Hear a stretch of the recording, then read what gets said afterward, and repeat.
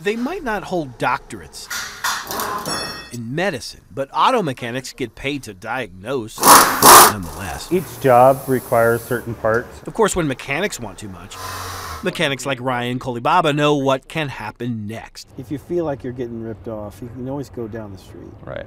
Not so when the person getting paid to diagnose works in an emergency room. You can't say, no, stop, take me over to another hospital, let me get another doctor's opinion. And thus the quandary Ryan Kolibaba now faces thanks to a bill he showed us via showusyourbills at 9news.com. There's no transparency whatsoever. We'll let his email tell some of the story. In May of last year, after he experienced a sharp shooting pain in his lower back, he went to University of Colorado Hospital. A blood and urine test determined kidney stones.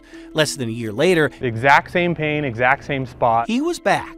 Even told him probably kidney stones. This time, however, in addition to the urine and blood test, a doctor ordered a CT scan. Did you have any idea what a CT might cost before I had that? no idea whatsoever. Before the results of the CT even came back. They came back with the urine test and the blood test, and they say, oh yeah, you have kidney stones. So no one was surprised when the CT revealed that as well.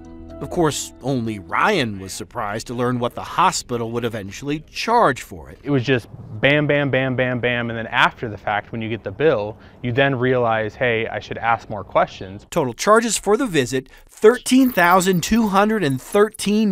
$13,213.77, most of which was for that CT scan.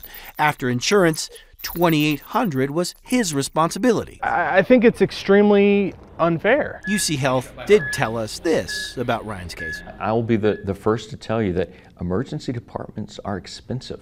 Emergency departments are the most expensive level of care. Of course, if medicine worked more like car repair, Ryan might have known precisely just how expensive it could actually be. You can't just decide to do whatever you want to do and then bill people after the fact.